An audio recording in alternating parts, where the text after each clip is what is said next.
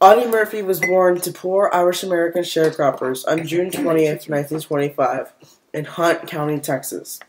He was one of 12 children. Little did his parents know he would become the most decorated soldier in World War II and a famous actor and country music writer.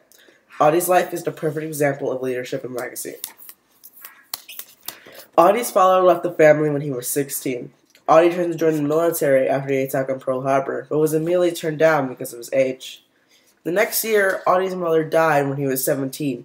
His older sister, Corrine, helped him fake documentation about his birth date in order to meet the minimum age to join the military. Turned down by the Navy and Marines because of his small size, Audie enlisted in the Army and was assigned to Company B, 15th Regiment, 3rd Infantry Division. Audie left for North Africa in February 1943 for training. After training, his division invaded Sicily, where his actions distinguished him, and he was promoted to corporal.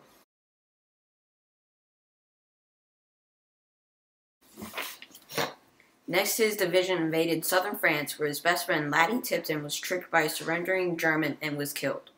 Alone, Audie used an abandoned German machine gun to kill, wound, and capture all the nearby Germans. For his actions, he was awarded the Distinguished Service Cross. This scene from To Hell and Back portrays this event.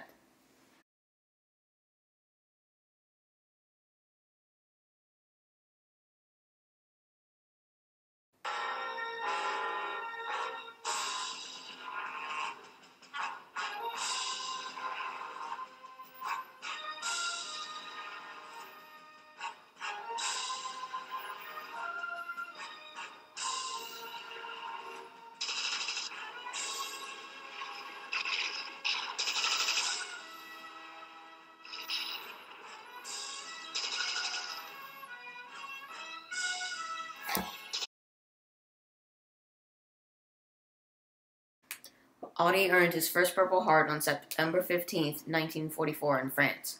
Near the town of Jean-Nouveau, he had stopped to talk to a group of reinforcements when a mortar shell exploded near his feet, wounding him and 3 others and killing 2 men.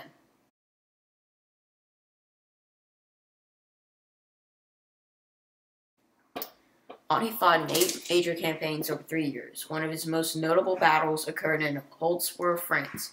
His company was attacked by 6 German tanks and strong infantry support.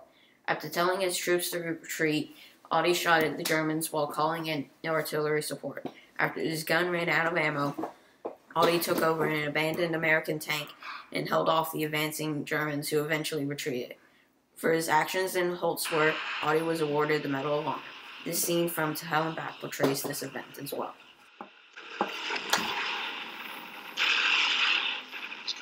And sense. That tank is loaded with gas and ammo. It'll blow up any minute.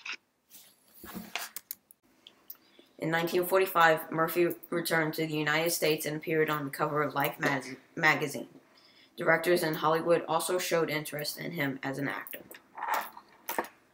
After the war, Audie suffered from what is now known as post-traumatic stress disorder, PTSD. But at the time, no one had a name for his symptoms. He suffered from nightmares, so his doctor gave him sleeping pills. Audie struggled with his addiction to these pills for years.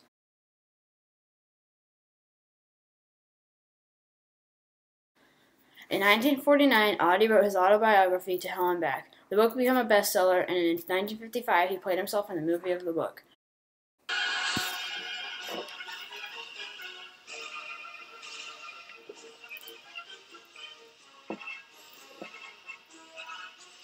The movie was very successful, and would be Universal Studios' highest-grossing film until Jaws in 1975.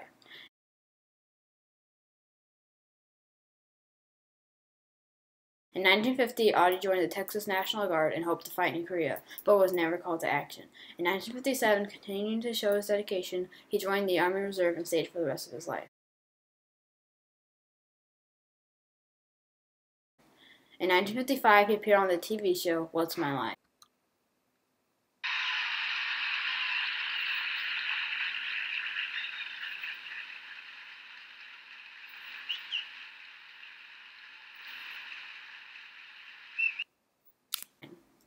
Audie would appear in 45 movies over the course of his career, mostly westerns.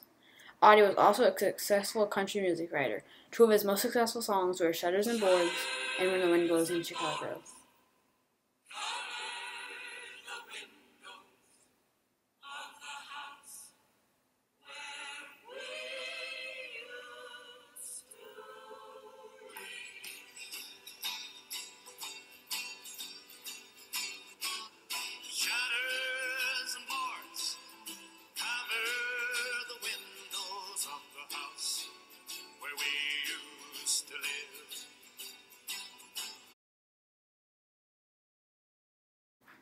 On May 28, 1971, Audie died in a plane crash while flying for a business trip. On June 7th, he was buried at Arlington Cemetery with full military honors.